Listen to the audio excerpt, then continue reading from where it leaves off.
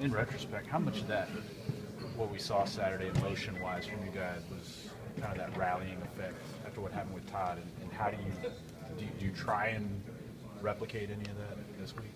Yeah, I think just as far as kind of my, my speech before the game, and it was just kind of all natural and from the heart. I mean, I don't really ever give a speech before the game anyways, but I knew the significance of this game, and I didn't really know as far as 75 other guys what they're thinking.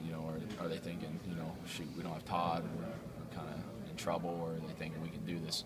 So I really just kind of wanted to say something from my heart, and it came out pretty good, and I don't know how much of that had an effect on our performance, more so than it was just guys being prepared and doing their job at a high level. But we won, so. Hutson, do you anticipate having Todd back in games, playing for you guys this season? Man, I know you guys ask us players this a lot, but really as much as y'all know is what I know. I'm not on social media, and so that's really like where everything kind of comes out, and you get everybody's resources, information. So,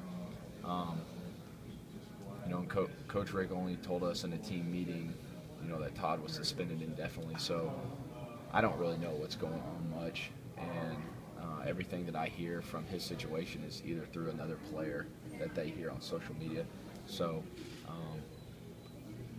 I know, the only thing I know is that the NCAA said that they were going to make a ruling this week on his eligibility. So that's really all I know. We didn't hear that. Did you hear that from like another player?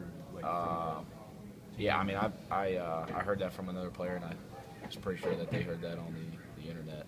That the NCAA said they were going to make an announcement this week about it. I may be wrong. I don't know. How much confidence does this past Saturday give you as a team? So certainly you believed everything you said before the game, but having it actually realized on the field, is that I assume is a pretty big confidence boost going into this next one? Well, I mean, the funny thing about it is statistically it has been kind of like every other game for me. I mean, 150 yards, TD here, TD there. So, I mean, we threw the ball a little bit more, but the thing about it is we were a lot better on third down than we have been in the past, which I think allowed me to get into more of a rhythm. When you're, only on the field for 3 plays, and then you go 3 and out, it's hard to get into a rhythm. So I think us being really good on third down on Saturday allowed us to throw the ball more, allowed us to extend drives more, which allowed me to get into a better rhythm. And I think a lot about playing quarterback is just kind of being out there and feeling the game coming natural to you, and being confident and feeling like you're in a rhythm. And that's where I finally felt like I was on Saturday.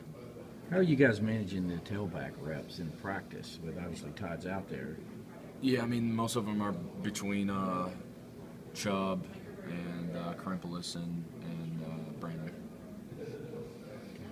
How much did Chubb impress you this last week? I mean, he seemed to step in, and you guys didn't skip a beat in the running game. What did you think about that? Yeah, I mean, I knew going into the game that obviously Chubb is, we could still win with Chubb there, and you just kind of worry about how many times can he carry the ball. And before that, going into the game, I would never guess that he would have got the ball 38 times, and even during the game, I didn't even realize that he was getting the ball that much. I think someone said to me that after the first quarter he had it carried it 20-something times.